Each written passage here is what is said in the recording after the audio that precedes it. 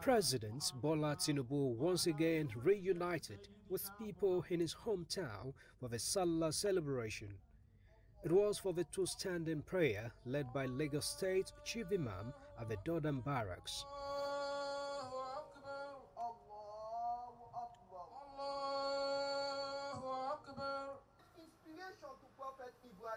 In the sermon, the Chief Imam, Sheikh Sulaiman Oluwatoyin Abunola, acknowledged sacrifice, the essence of the festival, as part of the symbols of piety toward God. Citing the sacrifices made by Nigeria's forefathers for the existence and unity of the country, the Chief Imam admonished the citizens to always be conscious of their deeds to support nation building. All their activities and actions were passionately geared toward our nation building. We must therefore ensure that their labor and struggles are not in vain.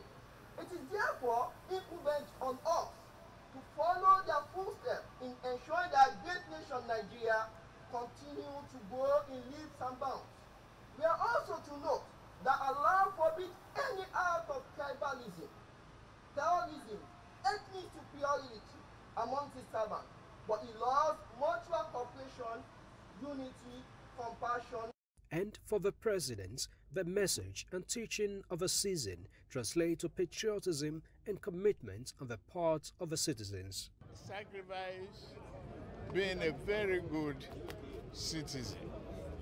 It comes with responsibilities as citizens. What do you do as a citizen to be a very committed member of our society? That's sacrifice. Loving your country, loving your neighbors, share what we have with each other, and be thankful to Almighty God. The Chief Imam led a special prayer for more strength and wisdom for the president as he continues to lead the country aiming at greater peace and prosperity.